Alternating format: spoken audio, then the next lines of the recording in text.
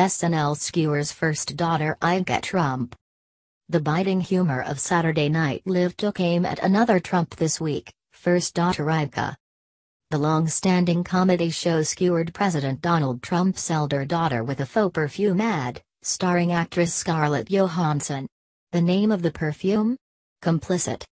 As Johansson walks into an elegant party in a glittering evening dress, the narrator says, "A woman like her deserves a fragrance all her own. A scent made just for her. Because she's beautiful. She's powerful.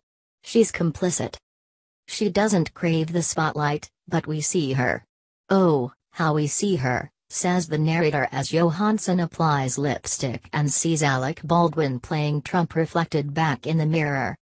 The narrator continues, "A feminist, an advocate, a champion for women, but like how?" And concludes, "Complicit, the fragrance for the woman who could stop all of this but won't." It was the first time Johansson portrayed Ivanka Trump. Actress Margot Robbie depicted her in a sketch in the fall. Ivanka Trump was a popular surrogate for her father on the campaign trail.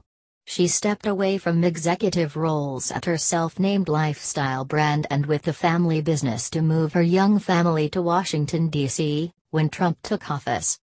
For now, just her husband, Jared Kushner, has an official position, but Ivanka Trump has been an active presence at White House meetings and has been advocating for several issues, including for new child care policies.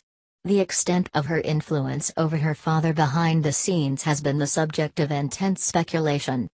The White House and a representative for Ivanka Trump did not immediately respond to requests for comment on Saturday Night Live.